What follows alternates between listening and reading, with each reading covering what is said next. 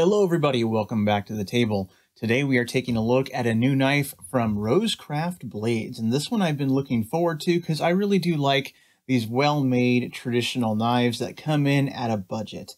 So this right here is the Appalachian Jack. So what we have here is a slip joint knife with some black micarta scales. And this knife right here, it reminds me quite a bit of the Rough Ryder Reserve series, and I think it's the same brainchild behind it. But what we have right here is just a beautiful single-bladed knife.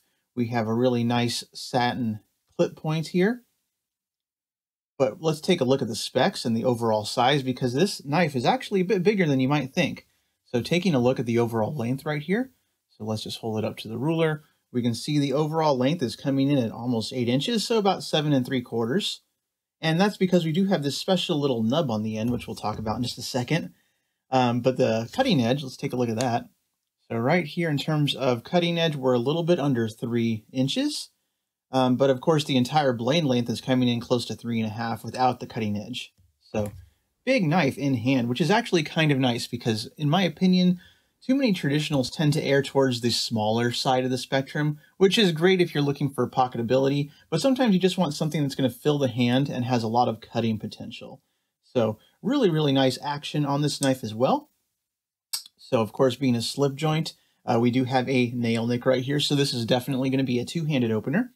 And so it opens smoothly. It's not a nail breaker, which I was very pleased to find out.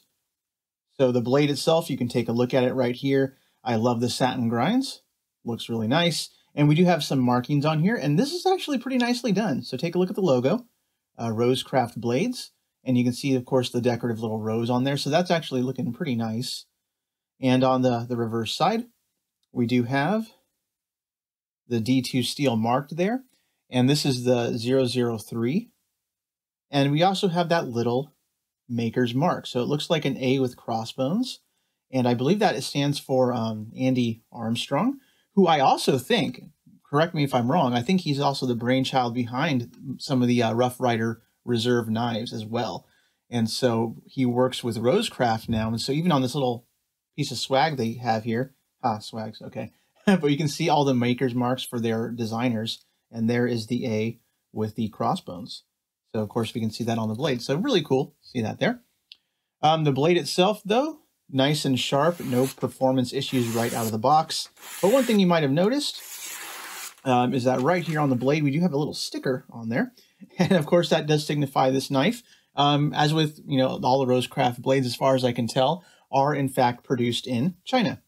And so nothing wrong with that. And of course, they are required to put that China marking on there, which is interesting. They put it on a sticker because I have noticed that some of my, I want to say, kissing crane knives also use the same sticker to put the China designation on there. So once you peel that sticker off, it's not going to have China billboarded all over your knife. And for some people, that makes a difference.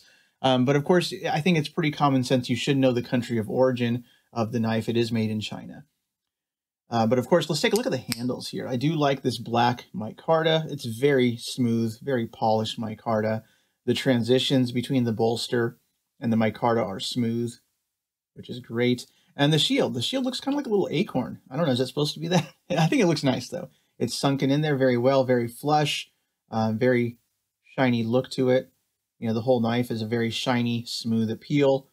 The lines on the back spring, let's check it out. So flush right now. Let's take a look at the half stop. Still very flush and fully opened. Yeah, looks good. So great fit and finish in there. And of course, for a slip joint, we can take a look inside, and even the construction on the interior is pretty clean. Looks like there's a little bit of markings on some of the steel in there, but I think that's just on the steel itself. It's not something that's dirt or grime, because a lot of foreign produced slip joints, sometimes they just get real grimy in there. A lot of factory grease, things like that. And so the Appalachian Jack avoids that. And that again is because this reminds me so much of that Rough Ryder Reserve line. I mean, it would not surprise me one bit if these were made in the exact same factory by the exact same hands.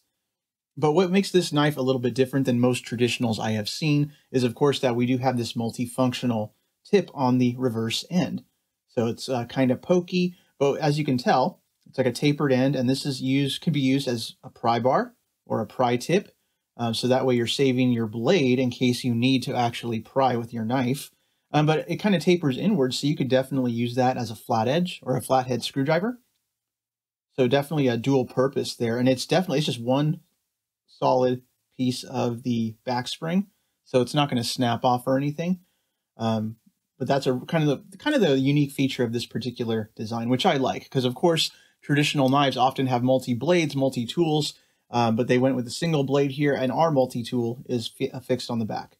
So now if you pocket carry this, will you notice that? Maybe, but I think for a lot of traditionals, if you're going to carry it in your pocket, you should use something like a leather slip. So this one is from Traditional Pocket Knives. This is, I think, their large slip, and we can see it fits the Appalachian Jack just fine. And so that way that pokey tip is not going to be messing with your pocket, or you're not going to be feeling it, anything out of the ordinary. And this keeps the knife actually quite well protected as well. So kind of nice. But in comparison, of course, like I've said, Rough Ryder knives, those Reserve line, very similar. And of course, I'll pull one out that I think is a great example for comparison's sake. This is their clasper. So this is another big, hefty slip joint right here. So look at those side by side. Can you not see the family resemblance here?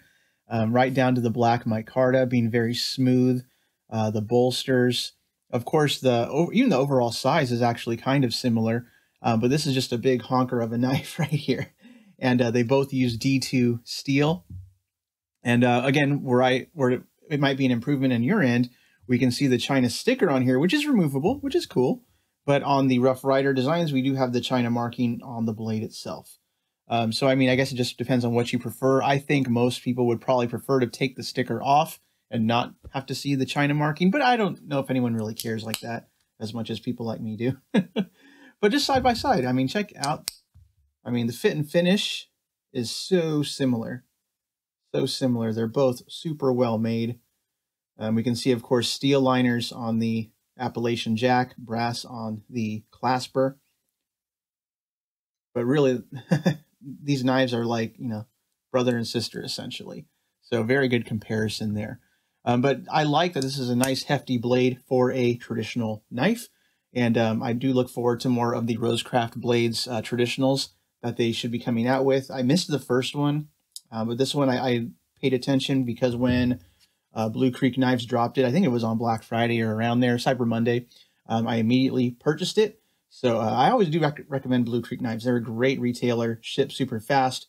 They always have discount codes available. And so for the price of this knife, which without discounts is like 35 bucks, that is a good deal. Because even the Rough Ryder Reserve knives, those usually come in between $40 to $60. And so we're getting this really amazing D2 traditional for 35 or less shipped to your door. That is value, my friends. So let me know what you think of this knife. This is actually really cool. I love the Appalachian Jack right here. Exactly what I was looking forward to. But again, if you have any comments, please drop them below. Would love to hear what you think about this knife. Great traditional, no flaws that I can see. And I just hope you all have a nice day, Warren. See you later.